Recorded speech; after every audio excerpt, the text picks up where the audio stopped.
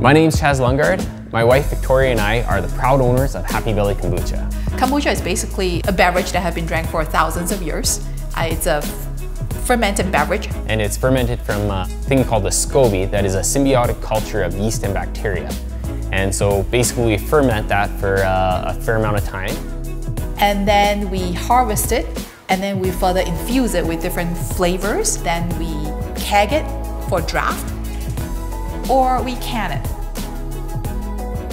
The first time I tasted kombucha was about 5 years ago in Atlanta, Georgia at a Western Price International Conference. We saw this booth and it says Buchi Kombucha. We thought, what the heck is that? So we went over, had some samples, and just absolutely knocked our socks off. My wife brought back a SCOBY from a conference down in the States. From there, our kitchen just exploded with a bunch of SCOBYs and a bunch of jars, and we started letting friends and family taste it, and basically they were giving us good feedback. So about 4 years ago was when we decided to move our homebrew to a commercial level. We've moved to 3 different locations just to expand our operation, and 8 months ago we started canning. We have the Sam's cask unit. It produces about, for each one of our batches, it's about 2,000 cans, and it's about 2.5 hours, and it's super easy to use. We did a lot of research when we were first looking at either bottling or canning our product. Cask canning to me was a no-brainer.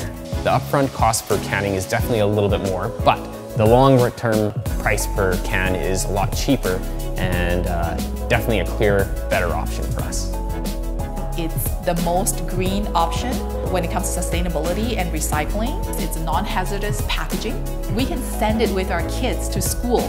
It's opened up so many doors for us, so many more grocery stores that can handle cans versus on draft. Basically, our sales in the last 8 months have doubled, and we're just growing exponentially. It is pretty busy with our little girl, and lots of times I have to bring her to the brewery to help out, whether it's receiving kegs or pouring draft. She loves her kombucha and loves to drink it as well, so yeah, it's a lot of fun.